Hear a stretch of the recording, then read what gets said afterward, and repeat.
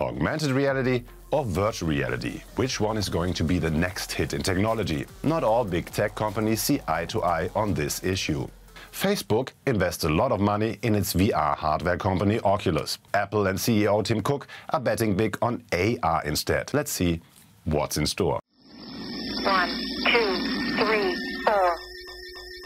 There's been rumors of Apple creating some AR devices, like a gaming headset or glasses, for a while now. So far, there's no release date or concrete information on these gadgets, but we've done some digging. What's the latest news on Apple's AR glasses? Why does Apple invest in AR? But first,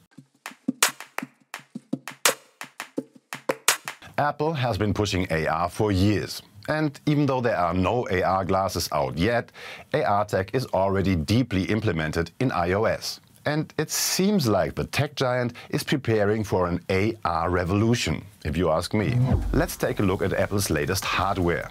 The iPhone 12 and the new iPad Pro are equipped with the latest AR technology. They have a state-of-the-art lidar scanner that gathers detailed depth information about the room surrounding us. The 3D information can then be used for immersive augmented reality experiences. And with Apple's new neural engine, face tracking works even better than before. And that makes using AR in photos and videos easier and better. In 2017, Apple came up with their first R-Kit. R-Kit is Apple's platform for app developers who want to include augmented reality elements in their apps.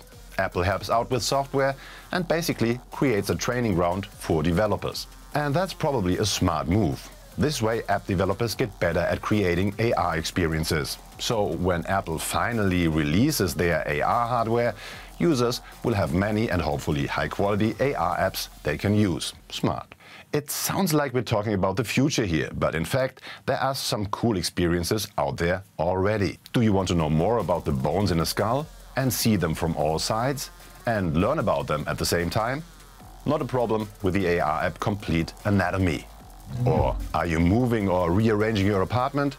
IKEA Place lets you put digital furniture in your real living room, so you can see what looks best before you go and buy it. Same idea here. With Warby, you can try on hundreds of pairs of glasses. You pick your favorite and have it delivered to your home.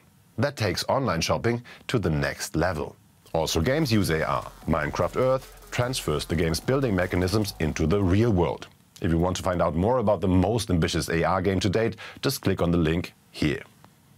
So, it's pretty clear that Apple invests in AR tech. Okay, let's dig a bit deeper now. Apple investing in AR makes a lot of sense for many reasons. First of all, if we look at their business concept and philosophy, Apple wants to make consumers' lives easier by providing intuitive devices. Using AR can simplify life in many ways. We will show you how a bit later. Apple has been looking for new areas to expand to for a while now. Sure, iPhones won't go out of fashion anytime soon, but for Apple it can't hurt to have another ace up their sleeve. So AR glasses might be the next logical step, and it seems like they are part of a long-term AR plan. The prime reason: if Apple releases AR hardware that's connected to the iPhone, they will be making money through their App Store as well. We already heard that Apple hands out R-Kits to software developers that helps them include AR technology in their apps. And I think we can assume that Apple in the future won't be giving out AR software for free. So, when it comes to AR, Apple thinks of both hardware and software. Or, as Tim Cook said in July 2018, we believe AR can enable profound experiences, and Apple is uniquely positioned to provide the best AR experiences because of the seamless integration of our hardware and software. So, this is our prediction. Apple releases some stylish AR glasses that eventually even become the hero device. Then, at the same time, or even before, they push AR innovation and invite app developers to create AR experiences. Users pay for all of that through the App Store. And the developers pay a fee to Apple as well, of course. So, to sum it up, Apple could be making $1 or $2 with AR if they succeed with it. And this is important. It's not like Apple is the first to think of AR glasses. Google tried it in 2014, but the product flopped. Who knows? Maybe that's why Apple is taking so long to make sure they have a product ready that people will actually buy. In case you wonder why Apple is betting big on AR and not VR like Facebook, it might have to do with CEO Tim Cook's opinion on the matter. Even though it's not clear if the rumored Apple headset will be using both AR and VR or only AR, it's pretty clear that Cook is a big AR fan. He, for example, once said, "I'm incredibly excited by AR because I can see uses for it everywhere. I can see users for it in education, in consumers, in entertainment, in sports." Latest rumors say that Apple's AR glasses were pushed back to 2022.